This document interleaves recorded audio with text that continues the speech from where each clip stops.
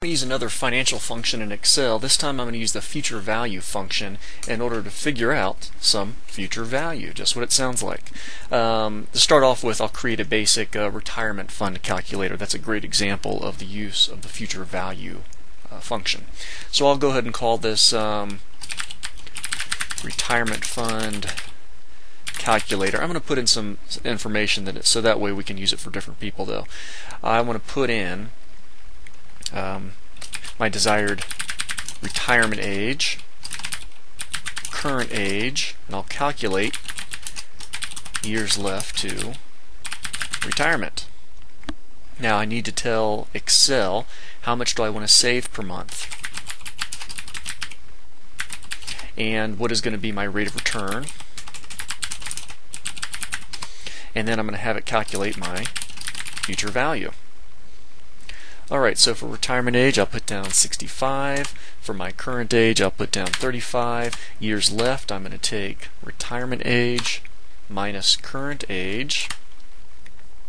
Monthly savings, I'll put in 500 a month. Rate of return, I'm going to put in 11%. The future value calculation, I'm going to go ahead and type this in kind of by hand. I'll type in equals FV parentheses. My rate is going to be my rate of return divided by 12. That's an annual rate of return. I want a monthly rate. Since I'm going to be making monthly investments, I'm going to have monthly compounding, so I need a monthly interest rate. So my interest rate divided by 12, my rate of return divided by 12, comma, number of periods. I have 30 years left to retirement.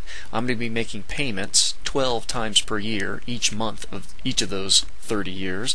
So it's going to be the number of years times 12. The payment. Now I mentioned before when I was doing the payment calculator that cash money that leaves you is an outflow, it's a negative.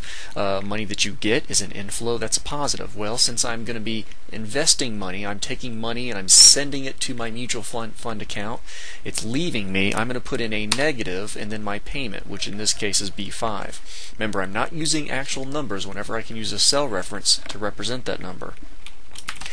So basically, if I save 500 a month for the next 30 years and get an average 11% annual return, I'm going to have about 1.4 million at age 65, and that's our basic future value calculator used to do a retirement fund calculator. Now, of course, in real life, we're never going to get an exactly 11% return every year. We're probably never going to be able to save exactly 500 a month for 30 years straight. So you'd want to keep redoing this calculation periodically as things change. Alright, by the way, this is also assuming starting from 0. There's another parameter, there's a fourth parameter you can use in this function if you've already got some existing funds. Notice that present value in there. I'm going to assume in our scenario we're starting from 0 though. Alright, so 1.4 million, I need to save 500 a month. Now we can play around with this though. What if instead of being 35, what if I was only 25? So I'm 10 years younger. Means I'm going to have years left to retirement is going to go from 30 to 40. If I can still save 500 a month, that'll get me to over 4.3 million. That's pretty good. But I know when I was 25, I couldn't set aside 500 a month for this. Good news is if you start younger, if you're 25, you don't have to put in as much. I could put in maybe 320 a month. That still gets me to 2.7 million. What about 150 a month? 150 a month if I started at age 25 gets me to almost $1.3 million.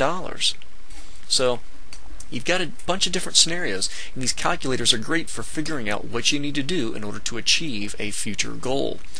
Now, to be very precise, that's where you have features like Goal Seek come in, and I'll have a different video on using Goal Seek.